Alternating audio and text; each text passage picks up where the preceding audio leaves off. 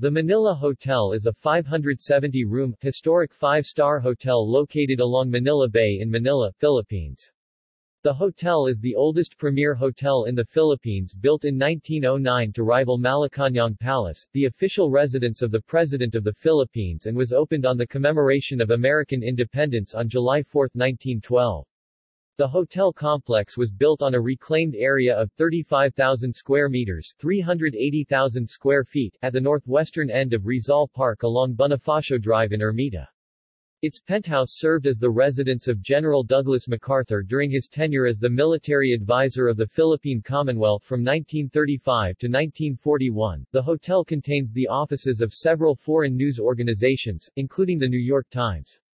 It has hosted numerous world historical persons and celebrities, including authors Ernest Hemingway and James A. Michener, actors Douglas Fairbanks Jr. and John Wayne, publisher Henry Luce, entertainers Sammy Davis Jr., Michael Jackson and the Beatles, U.S. President John F. Kennedy, British Prime Minister Anthony Eden, and other world leaders. The hotel tower, built as part of the hotel's renovation and expansion from 1975 to 1977, is the tallest hotel tower in the Manila Bay Area.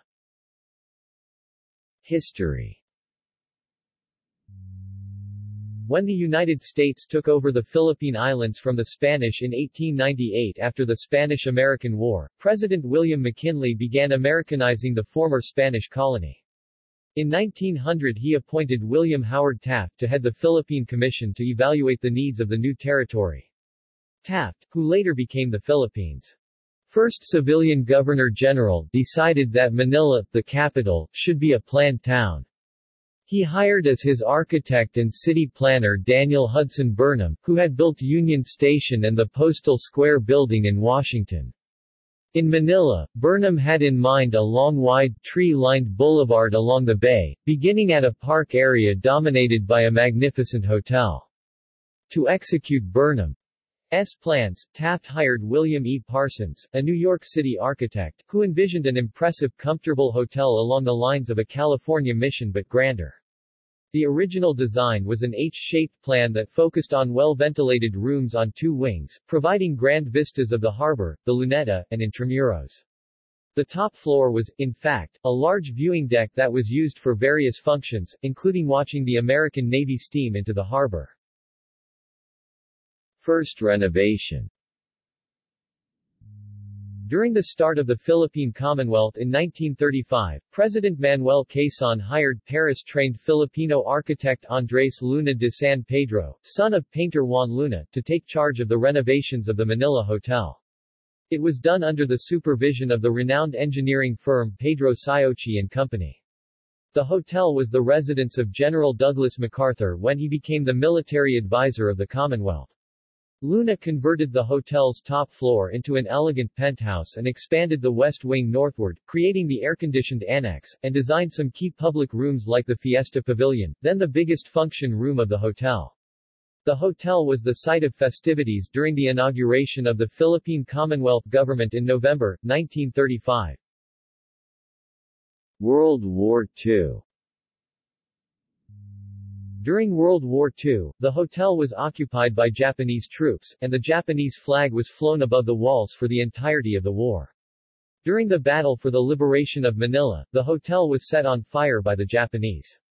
The shell of the building survived the blaze and the structure was later reconstructed.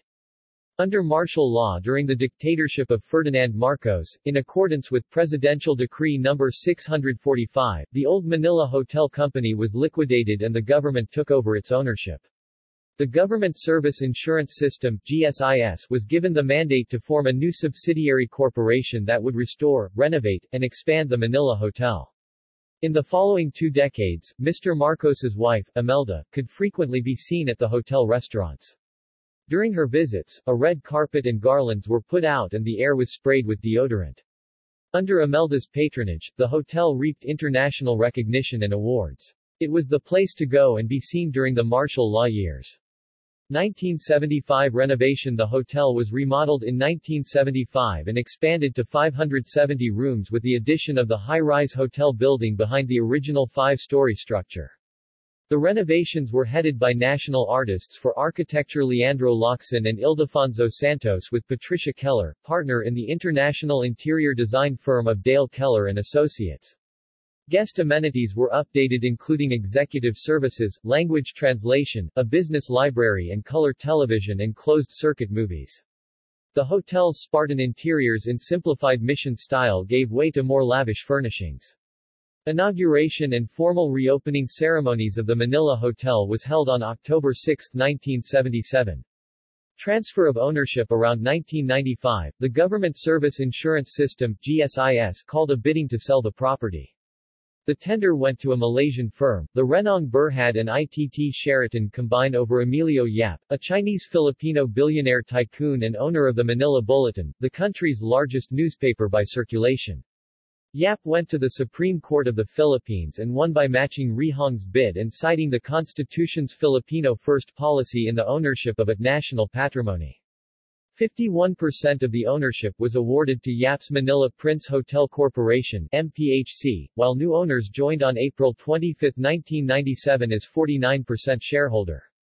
Yap signed a check for 673.2 million pesos and the MPHC took over the property on May 7, 1997. One of the first things Yap did was to pull down the 3 brass chandeliers in the lobby, upon recommendation of a feng shui expert, and replace them with 5.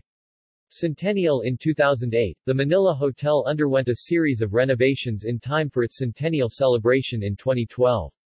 All of the hotel's rooms were refurbished and renovated and equipped with modern facilities and amenities. The rooms' windows were enlarged. The hotel also opened a health club next to the Manila Hotel Health Spa. On January 17, 2008, the Manila Hotel Tent City, located west of the original structure, was opened. The performance conference hall could accommodate 2,500 guests for wedding receptions, anniversaries, conventions, and exhibitions. Its high ceilings allow even the most complex of venue setups and design.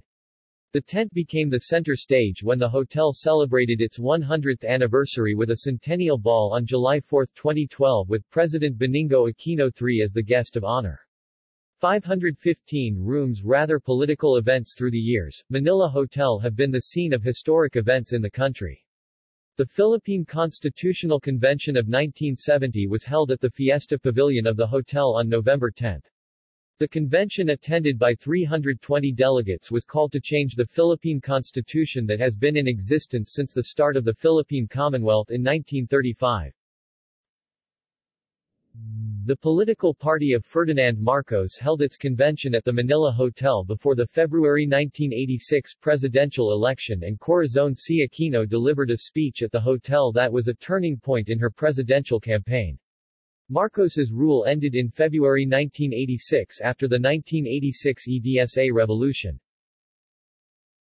On July 6, 1986, a group of military officers loyal to deposed President Marcos took over the Manila Hotel and declared Arturo Tolentino, who was Marcos' vice presidential running mate, as president. However, the coup did not last long. They surrendered 2 days later. The hotel received international attention in 1999 when Imelda Marcos, the former First Lady, celebrated her 70th birthday in this hotel.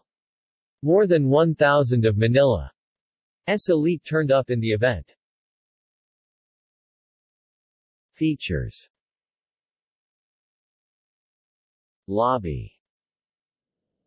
Measuring 125 feet 38 meters long by 25 feet 7.6 meters wide, the lobby is lined with white Doric columns. The floor is Philippine marble, the chandeliers are made of brass, crystal and seashells, the furniture is carved out of Philippine mahogany, which is used throughout the hotel. Suites. The 3-bedroom MacArthur Suite was the residence of Gen. MacArthur while living in the country. The suite is located at the 5th floor of the original structure. The penthouse, the most expensive suite with its private swimming pool on the 18th floor, has a view of Manila Bay, Rizal Park and the 16th-century Spanish walled city of Intramuros opposite the hotel. Like the presidential suite, the penthouse is decorated with rare paintings, Asian antiques and Filipino crafts.